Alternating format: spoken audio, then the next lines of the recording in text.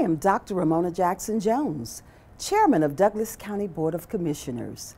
It is my pleasure to welcome you to Clearly, our show on DCTV 23 that has the purpose of bringing information to you about county departments, programs, and people. Information is essential to being able to think clearly.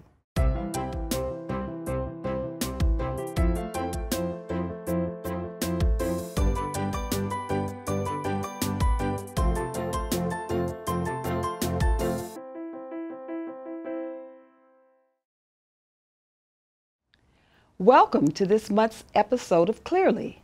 Thank you for joining us. For this show, I have invited Mr. Gary Dukes, Director of Parks and Recreation, along with members of his leadership team, which I will have him introduce shortly. The Douglas County Parks and Recreation Department welcomes you to explore nearly 2,000 acres of parkland and other recreation facilities in Douglas County. You will have no difficulty finding an activity that suits your interest. With 2019 now upon us, I have invited Mr. Dukes and his team to give us an inside look at what the Parks and Recreation Department is responsible for and what the citizens need to know in reference to our Douglas County parks. Welcome to Clearly. Good morning. Good morning. And thank you all for being here. You guys are here today. Director Dukes, could you please just tell me who you have with you, who's joining us today, your staff? Yes, ma'am. I have Tracy Ivy, who is our Recreation Superintendent, and I had Chad Griffin, who is our Youth Sports Coordinator for the county. Wow. Welcome and thank you so much for being here today. Director Dukes, I have some specific questions for you. Just wanted to kind of just tell me, what is your title, your formal title for the county? I am the Director of Parks and Recreation for Douglas County. Where is your office located? We are located in the old courthouse, which is downtown Douglasville. Wow, that's a nice, pristine building. I had an opportunity to visit you in your offices. I feel like I'm in Florida when I walk in. It's just really nice. It's a historic building, and we were able to do some remodeling, and it's very nice. We love being in that building. I know you have a great background in Parks and Recreation. I've talked to you in length, and you talked about your experience. How many years of experience in Parks and Recreation do you have? Professionally, 45 years in Parks and Recreation. That's great. And how long have you been here in Douglas County? 13 years. 13, that's a lucky number. I like 13, that's a good number. We hope so. Yes. And tell me a little bit about those 13 years. Have they been exciting here in Douglas County? Have you seen things change, or can you just talk about a little bit, just a little overview of your 13 years? Sure. We have had a lot of change. We have grown significantly in 13 years. We started with a small staff, and we were asked to bring a better quality of life to the citizens of Douglas County, and we have done that both in programming at our Deer Lick Center and at the Aquatic Center. We have added professional people to our staff, and most of our professionals have recreation degrees. So that's excellent. We take a lot of pride. We join our professional organizations. We are members of Georgia Recreation and Parks Society, and we are also members of the National Recreation and Parks Association. So we're proud of our department, and we're proud to serve the citizens of Douglas County. Wow, you hit on some of those organizations and departmental Parks and Recreation affiliations. That was my next question, but we have something new. Parks and Recreation Committee under my administration. Can you tell me if that's been beneficial? Has it made a difference in the life of Parks and Recreation? And I'm quite sure our citizens would be interested in that response. Right. It's been very beneficial. It's one of the better changes that I've seen in our department over the 13 years. We are able to bring issues to the Recreation Committee that concern us and that would benefit the citizens of the county. We bring those forward. Most of the time, they're approved through the committee and then brought to the board for their approval. So we've been able to accomplish items that we had before been trying to get done for years. Wow. So it's been very beneficial to not only our staff, but to the citizens of the county. Thank you. Thank you for that response. Let's talk about some of the different divisions within Parks and Recreation. I know you all have, it's kind of sprawled out there, and you all have various positions, and you have, I call it your official leadership team that's in place. And Parks and Recreation is huge in this county. Can you talk about some of those divisions? I can. Parks and Recreation, in its nature, is very diverse. It's a very diverse profession. You not only have the administrative duties to perform budgeting and purchasing and those items, but you also have your recreation division, which performs all the programming and special events, works with community organizations, and Tracy Ivy, our recreation superintendent, is over that division.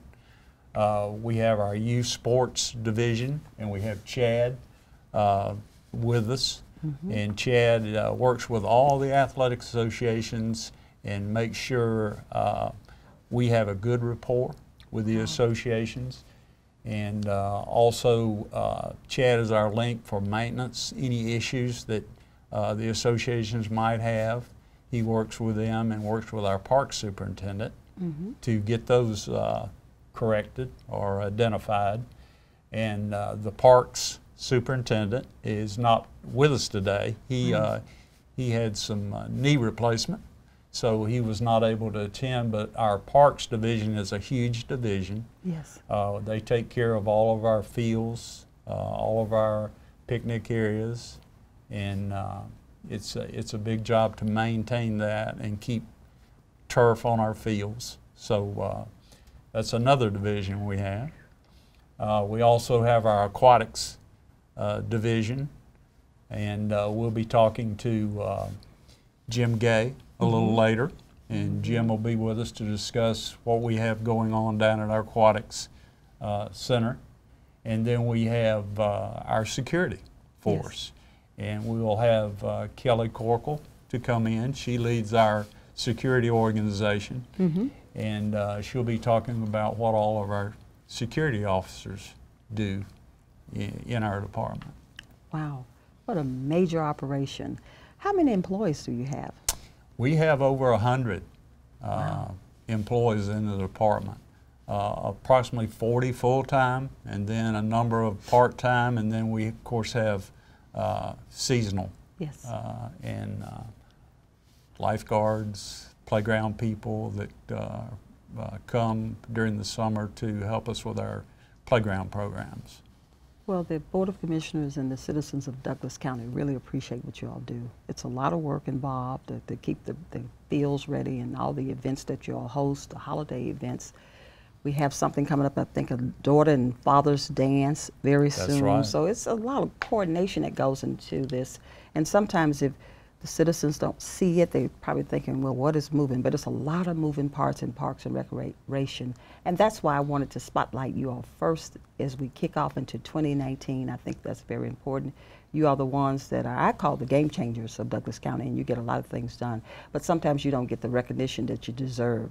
So let's talk about some other things. Finance, your budget. What is your budget like? Is it how you oversee this department? Do you generate much revenue, or we can just talk about revenue? We do have of course, our budget is approximately $3 million for our general budget, and we have of course, our aquatics budget, about $500,000 a year. And yes, we do generate funds. We take a lot of pride in what we can generate. We do that by some of the programs we offer. We have a revenue attached to those to bring back some money to offset some of the costs for the taxpayers. Yes. And we bring in approximately $400,000 a year just to offset the cost of operation of the department. That's excellent. That's excellent. And let's talk a little bit about SPLOST. I know we have SPLOST. We were fortunate. The citizens voted in 2016, and that was just amazing for us. It was just like the citizens have been the wind beneath our wings in this moment in time. So let's talk about the SPLOST and things that are coming down the pike and the things that we've done thus far. And let's hit on some of these parts such as Bill Arp, all those old parks, and let's tell the citizens what we have in store for them. Okay. We just got out of a SPLOST meeting this morning, as a matter of fact, with an update of where we are and what we're doing in the Parks and Recreation Department. We are, first let's start with Fairplay Park. It's one of those older parks that you just mentioned. And Fairplay Park is getting 3 new fields to be lit. We had some old lighting down there that we've been trying to get replaced. So through the SPLOST, we are lighting 3 new fields. Be brand new poles, brand new light fixtures, and that's been a long time coming. That park will also get a brand new concession stand and restroom facility. So those will be major improvements. We hope to have funds to also do the fencing. Wow. We're going to wait and see how that works out, but we hope to have the funds to do some new fencing and new dugouts down there. But we definitely are able to do the lighting and to do the new restroom and concession. Wow. And then another older park is Bill Arp. Yes. And we'll be doing. How old is Bill Arp? Is it 50 years old? It's probably pushing 50 years old. Wow. At least 40, I'm sure. And that was part of the problem with some of these facilities. They were just so old, and they were built, some of it piecemeal back in the day when people, got donations and got labor from citizens to help put the electrical in, and but we're growing out of that. And Douglas is so progressive now. We're coming into the metro age, if you will, and we need to do a little catch up, and we are.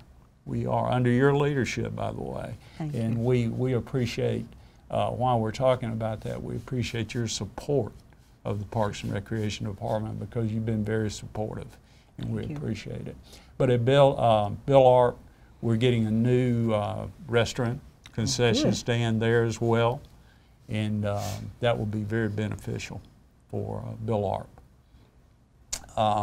Deer Lick Park, you have some new tennis courts. Deer Lick Park, we have new tennis courts going in. Those existing courts will be demolished, and we will have 5 new courts with a new restroom facility and a new picnic area there. Wow. So Deer Lick will get a little upgrade. And you have the senior exercise equipment in Deer Lick Park too. We put new outdoor senior exercise equipment there, and as we speak, new outdoor exercise equipment is being installed at Clinton, the walking track. Wow. At the Nature Preserve.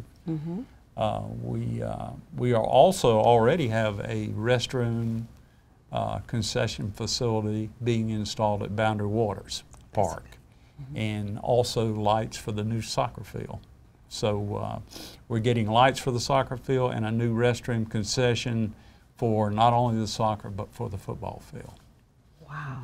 So we do have a lot going on. The senior center and the community. The senior center and the multipurpose recreation center are both under design. We had a meeting yesterday with the architect, and he is well underway with those designs. And of course, the multipurpose recreation center will be located at Boundary Waters, right next to the aquatic center, and it will have 2 full-size high school gymnasiums in it, with some programming rooms and a walking track for indoor walking during the inclement weather. So that's going to be a tremendous addition for the citizens of Douglas County. And of course, the new senior center will be out in Lithia Springs, and it'll have multi-purpose recreation rooms and an indoor pool. So exciting things happening in Parks and Recreation. You all are doing a great job, and Douglas County is on the horizon. And We I are. appreciate what you just said. We are definitely leaving our teenage years here in Douglas County. That's We are now right. becoming an adult. So thank you so much for your leadership and your amazing team. I have a question for our Superintendent, Recreation Superintendent, Ms. Tracy Ivy. Tell me a little bit about your role, what you do, and how you impact Douglas County in Parks and Recreation. I'll be happy to. First of all, thank you for allowing us the opportunity to be here this morning. We have a very diverse set of operations just within the rec division. We have community programs and special events. We have athletic programs and special events, and we also have the therapeutic section. Wow. Where we reach out to special needs individuals in the community, senior citizens, and those things. So we have a fairly diverse organization within the organization itself. We are the headquarters, basically non-administrative, but for the department out at Deer Lick Park. Our phone numbers advertised across the board in our newsletter and on our website. So a lot of people in the community call us for information that we pass on to the aquatics coordinator, or we pass on to the youth sports coordinator, or to the director's office. We handle a lot of rentals, and then of course we do a lot of special events. In fact, we hit the ground running every January. We do have the Fair Princess Ball that you mentioned coming up next month, and we just have one thing after the other, so we're off to a fast start. Tell me a little bit about the newsletter. I love it. What is the name of it for the citizens' sake? The newsletter, the name is called The Park Bench, which Yes. is very appropriately titled, I believe. It's a quarterly publication where we try to keep citizens informed of the current programs, dates, locations, rental fees. We have our facility rate structure in there. We have all of our staff, our key staff contact information in there. And it's just a good piece of media for us to reach out to the community. Okay. Anything else besides what's coming further in the spring? I believe you have an Easter egg extravaganza. Is that where Yes, is that? ma'am. Easter egg hunt. We have an extravaganza in April. Sometimes it's in March, depends on when Easter falls. We're gearing up with the plans for that. We have the Fair Princess Ball, as I mentioned, in February. We are underway with registering for Lithia Springs baseball and softball. And that's kind of an oddity. It's run out of my division, out of my section, but it's really a youth sports program. And I'm sure at some point we'll look at how we mesh that a little bit differently down the road. But we're preparing for our summer camp program. That we'll kick off registration for that in April. Wow. And we'll be full. That program will be fully registered with participants within a week. So this year, fortunately, our registration will start prior to spring break, so it gives folks an opportunity to go ahead and get registered before they leave out of town. Oh, that's excellent. So our Winter Basketball League will kick off officially this Saturday with its first round of games. And we have about 500 kids participating in that program as well, and that's run by Brandon Davis, our athletic coordinator. Wow. Ooh, So it's a lot. A lot of- It's lot of a lot activity. Yeah, a to lot complement the aquatics and what Gary's doing in his office with the SPLOS program and what Chad does with his youth sports programs, and oversight of that. It's a lot to juggle and mesh together. Wow. Some of the members of your team, Tracy, who's on your staff? And you mentioned Brandon, and Yes, ma'am. can you tell me a little bit about their roles quickly? Just what? Certainly, I sure can. Brandon is our youth athletic coordinator. He doesn't deal with the associations like Chad does, so his role is a little bit different. He runs our winter youth basketball. He runs our summer basketball programs. He does a track meet for us, and he's our liaison with the Georgia Recreation and Park Association to enter our participants in the district and state meets. We always have representation there. Jessica Morgan is our therapeutic coordinator. Yes. And she's very, very busy with that. We have a therapeutic board. It's a volunteer board that we coordinate a lot of our activities with. And that's a lot of moving parts in that organization within that. The Special Olympics, we have 167 current registered athletes in that program. And when I say current, they all have to provide a medical, and we go by that number to tell you exactly how many active. And these are all adult age participants. Wow. They're all out of high school. Okay. We're very proud of our therapeutic division because those are not always accepted in Parks and Recreation due to the nature of the programming. It takes a lot of work, and it takes dedicated people to to provide those programs, and we're very proud of Jessica. She does a great job. Wow. Okay. She's young and she's got a big heart, and she knows how to go about her business. So we're very pleased to have been able to get her on board. Wow. We also have Tammy Cochran, who's about an 11-year veteran of the department. She started off as a part-time employee, and really spills her heart into whatever she does. She knows our department in and out. In terms of the recreation division, she knows it in and out. She does our summer camp program. She does almost an event every month, it seems like, from the Easter program to the mother and son hike. We have a camporee in the fall. She assists me with our Christmas at Deer Lick program, which you've been a visitor for that the last couple of years. So we're very, very busy. And then in addition to that, we have some part-time guest services individuals that come in and work in the evenings, and then they cover our Saturday schedules. Wow. So. You know, Gary, when you submit your weekly report for Parks and Recreation, I take the time to read all the reports from the directors, and I'm telling you, I'm blown away when I get to your section. I said, how do they get all this done? It's just so much. Every park fielder, this, that. I said, you all do a lot, and I am so fortunate that the Board of Commissioners have you all on our team. Well, thank you very much. We have a lot of very dedicated personnel. I look at the list, I say, they have to go first this year, kick it off. Chad, yes, thank ma'am. you so much, Tracy. Thank that was you. a great response. It's a pleasure. Chad, you are our sports coordinator. Yes, you know, ma'am. there was a deficiency when I started in 2017 when we kicked off. You know, there was a little back and forth. We needed someone to come in, take the bull by the horns and tighten that area down. Talk about your role and what you do here in Douglas County. Yes, ma'am. I am the youth sports coordinator. It's a brand new role. It's about a year and a half to 2 years old. My main job is to deal with all the associations in Douglas County. There are about 12 associations, baseball, softball, football, soccer, and I deal with those associations on a daily basis. One of my main jobs with that group is we created a youth sports manual several years ago, and I implement that on a daily basis. Where are you housed? Where's your office? My office is at the old courthouse. Okay, wow. And you've been a liaison between county and the youth associations in the county, and you said about 2 years now. And then also, do you enforce the rules about football? Tell me a little bit about the sports, though, how you interact in it. Yes, ma'am. Just last night we had our first 2019 spring meeting to get ready for baseball. And we went over in that meeting, the rules for the year, any changes that we're going to implement.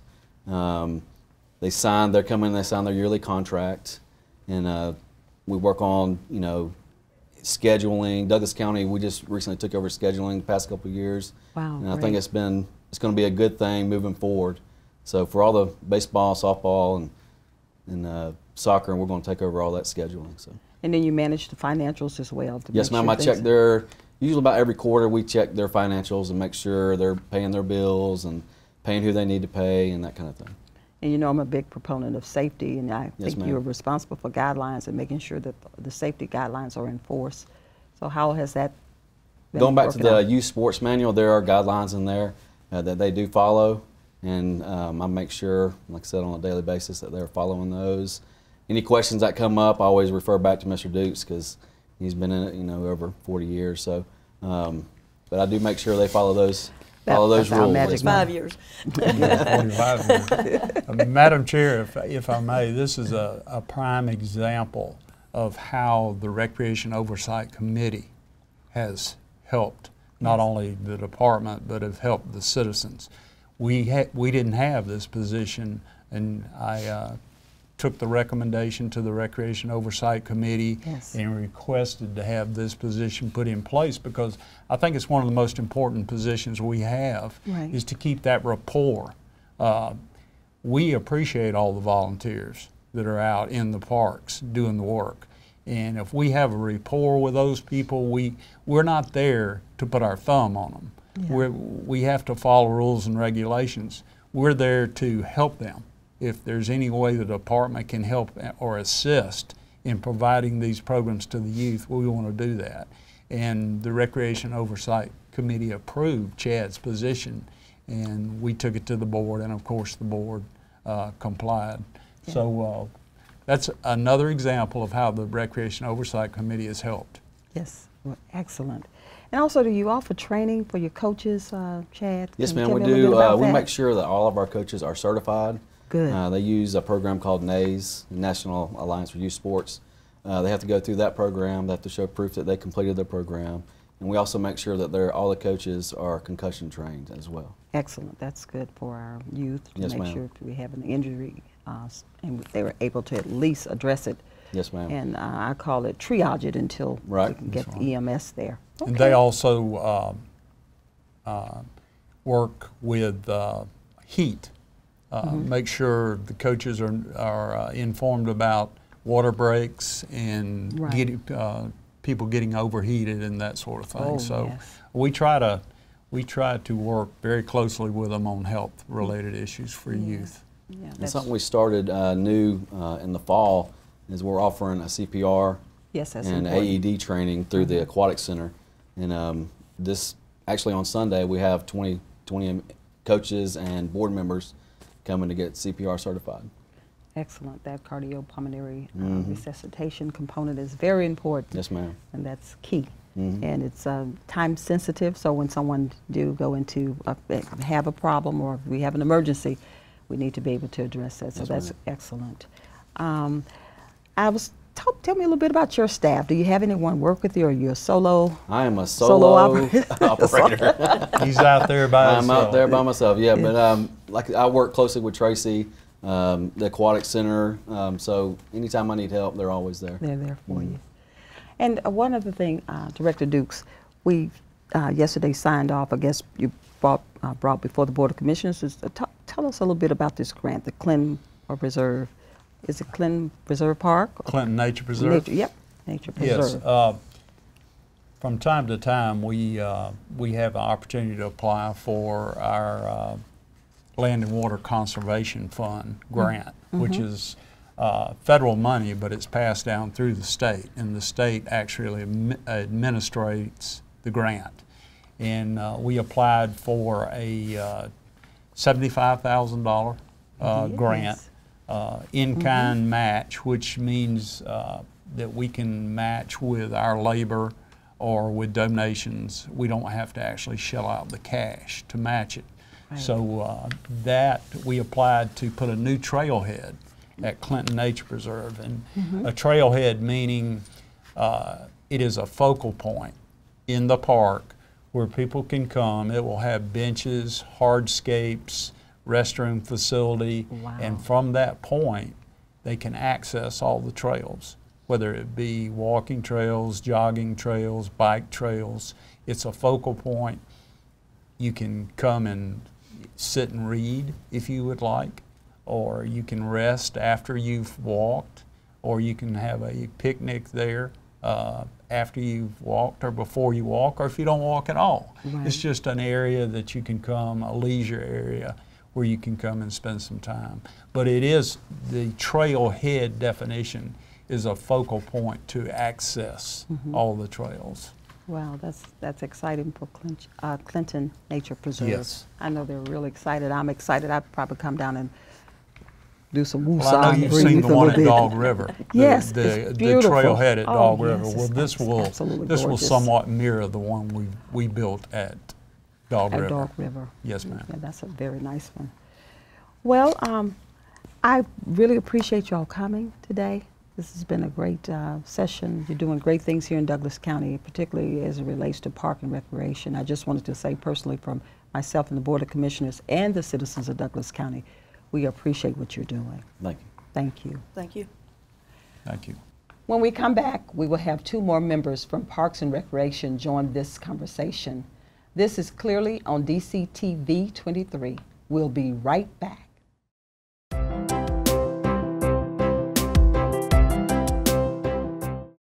Well, we will continue on where we left off. I'm so excited to have 2 new members of your team that are here as well. They have joined us, and I will ask you to introduce me to your team members. Yes, ma'am. We have Kelly Corkill, who is our Parks Security Coordinator, and Welcome. we have Jim Gay, who is our Aquatic Superintendent with us for this segment. Wow. I realize you your team is so large, you weren't able to bring everybody today. So if you could, I know you have a maintenance supervisor, someone who handles all the pesticides, herbicides. Tell us a little bit about his role and how that it impacts Douglas County Parks and Recreation. Well, that would be Danny Denning, Okay. and he is our park superintendent. Wow. And he was not able to be here today, but Danny is charged with maintaining all of our park property. Ball fields, we maintain and cut all of our fields, all of our picnic areas, maintain all the shrubbery, trees, in the almost 2,000 acres of park land that we have. We also have a, when I took over in 2006, we didn't have any type of pesticide or herbicide or fertilization plan for our fields. So we put together a program, and now we do our own. We apply all our pesticides and herbicides and fertilization, which before was farmed out, and that saved the taxpayers a considerable amount of money, and made sure that we were getting the amount of fertilizer and pesticides on our fields to have the best turf we can possibly have. Excellent. Wow. That's a huge job as well. It is. Yeah, I think Denny just celebrated how many years with the county? I'm not sure how long Danny's been here, but he was here previously and left and then came back, and we were glad to have him back. Yeah, we need all the expertise and support to move this mountain, because you have a super, as I said earlier, I call it you have a super operation. It's huge. It's spread out all over the county. So and you have a lot of moving parts. So again, thank you for what you do. That leads into my next question, or I have a question for Kelly Corkle. How are you today? I'm good. How are you?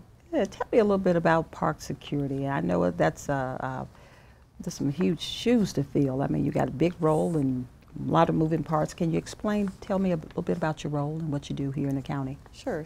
We are a division of 7 officers, including myself. I manage 4 full-time officers, 2 part-time officers, and we work 365 days a year, including all holidays. Wow, that is a lot. And some of the areas that you all patrol, can you talk about some of those areas if it's not top secret? I don't want to. No, it's not top secret. We patrol all the trails and all the parks in the county. We also enforce all the ordinances of the parks. We open and close the parks. We also set the athletic field lights for soccer, baseball, softball, football. Where's your division headquarters? We are located at the old courthouse on Veterans Memorial Highway. Yeah, okay. And you talked about your officers, and you said full-time, part-time, and some of your roles and responsibilities. Do y'all patrol certain hours? Is it a 24-hour operation? Can you talk about your hours of operation? Well, on the weekends we operate from 6 a.m. to 11 p.m. And during the weekdays it's 8 a.m. to about 11 p.m. And then you open and close the parks as well, or is that Yes, some ma'am. part of your responsibility? Every day we close the parks, and on the weekends we also open the parks. What time tell me a little bit about the openings. I'm quite sure everybody's like, oh, they open at 8 o'clock, 9 o'clock. Our goal is always to have all the parks open by 8:30 in the morning. Wow, okay. And there's, for some of your cars that are there routinely, do you have permits or reserved facilities, or can you talk about that a little bit? For the vehicles? Yeah, for your vehicles or anything like that. You know, is it required? If you have someone that's parking there every day, is it requiring tags in their cars, or anyone? If they park there every day, that's fine. That's not against the ordinances of the park. You can't park there overnight. There are some rideshare options at, say, Lithia Park, where they park there, they get there very early in the morning. Let's talk about traffic control. I know for some of our larger events, you probably have a lot of cars backed up and trying to get in. Can you talk about the process and the coordination? Yes, a big part of what we do is provide security for the events in the parks and for things like the Christmas event at Deer Lake. Oh, yes. We have to make sure that the traffic goes smoothly there because it's a one-way route around the track. So we have to make sure that somebody is bringing the cars in, directing them where to go, and then even when they leave, telling them exactly how to go out so that everyone's safe. Well, thank you. You said the key word, safe. Yes. Safety is very important, and myself, the Board of Commissioners, and the citizens appreciate that safety component, because you have to have all ears and eyes open at all times. Yes. Because of things moving around, and again, I just keep reflecting back on those moving parts. So we really appreciate what you're doing. Thank Here in you. Douglas. Thank you. Mr. Gay, Jim Gay, tell me a little bit about Boundary Waters. I like the word waters. That means aquatic, and you can a lot of swimming and fun. Tell me about your operation. Thank you for having me today. You're welcome. We start our days at 5 a.m. Monday through Friday. We have probably 150 kids come in and use the facility prior to opening to the public, and then they come back about 4 p.m. So we're pretty busy from 5 a.m. to 8:30 or 9 o'clock at night, Monday through Friday. Then we're open on Saturdays. We have about 40 staff people, 5 full-time, and somewhere between 30, 35 lifeguards at any given time. So my job is overall operation, daily operation, staffing, maintenance, and overseeing the programs that we offer. Mm-hmm. And also, I know you're excited about this new, I call it community center, but I know it's, what do we call it? Multi-purpose recreation. Multi-purpose. So you're excited about that. Will you have your hand in that pie when it evolves and when it's ready? Will you be part of that coordination, or will you have oversight for that building as well? We haven't discussed that yet. One thing we have been doing is we, over time, have tried to go ahead and get some programs started. Like this week, actually, we started some land fitness classes in our classroom there, and the hopes are is to grow those so when we have that facility opened up, we can kind of transition some of those in there. I have a group of ladies that do land classes out of our facility, and they're very dedicated, and they offer a little bit of everything. And it's something that as we grow, we've almost outgrown the space we have. So the hopes are as we have that new facility, we're able to kind of open that thing with some good programs already rolling. So. Okay, and swimming is very important to a lot of the parents here in Douglas County, particularly as children learn to swim. I wish I had learned to swim when I was young. If I can't stand up in the water, I can't swim. I can swim as long as the water is shallow. But that's very important. Let's talk about some of your programs. You have swim lessons for our students here, or should I say our children and youth, and for adults. Talk about the lessons and requirements to be engaged and involved in this swim program here in Douglas County. Well, our youth program is something that's grown drastically. And it's kind of, I look at it as kind of the straw that stirs the drink there. We have about 750 to 800 kids that participate over a 5-month period. Our registration begins in February. We do 2 months or 3 months, and then in the summertime we do a separate registration in May. And we have, 750 to 800 kids. And I've been there long enough now to watch these kids not only graduate from this program and join the swim team, but to also come and actually work for me. And it's kind of a circle. And the program is great. It's probably one of the longest running programs we do in-house in the rec department. Okay. And it's probably one of the most well attended as well. And it's really been a factor in the success in the recent years of the Aquatic Center. And also you offer lifeguard training. That's important as well. So Correct. How often does that training occur? Or We started off with the lifeguarding classes as a program. Really what it's become over the years is we train our staff with it. What we found is if I can train them in-house and have our staff watch them do this training, that's the best job interview you'll get. right. So a lot of our lifeguards that come through our class, we try to do a class every month, and most of them end up working for us in some capacity, whether it's a lifeguard or a swim instructor. And then we have high school swim teams here, so I know that's competitive. And are we competing with other schools outside of Douglas County? Yes, ma'am. Every Thursday night, with the exception of the holidays, we have a meet. And these meets used to have about 100 people, and now they fill the parking lot up. Wow. We went from, and I don't have the numbers exactly, but at one time our high schools probably had about 25 swimmers. And I talked to Coach Rick Blackstone yesterday, who's the swim coordinator, and they have 130 participants this year. And then also we want to acknowledge the Special Olympics swim team as well. And can you tell me, is it the time frame? Is it a certain time of the year that this the Special Olympics swim team come, or they come all the time? They begin their practices in November on a smaller scale because it overlaps with some of the other programs. And when high school ends at the end of January, they ramp it up and they compete in May at summer games, and that's their big event. They're kind of like their Super Bowl. And every year when they come back, they come back with a truckload of medals.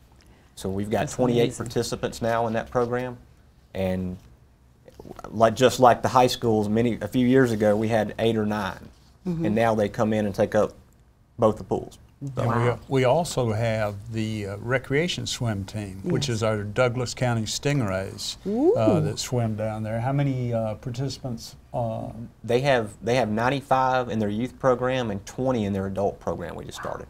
Excellent. So we have recreation teams.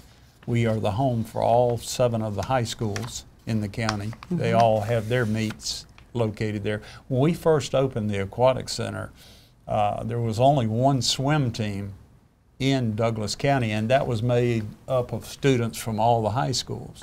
Since that time, all the high schools now have swim teams. So it's just evolved into quite the participation. The program is at the Parks and Recreation Division. They're growing by leaps and bounds.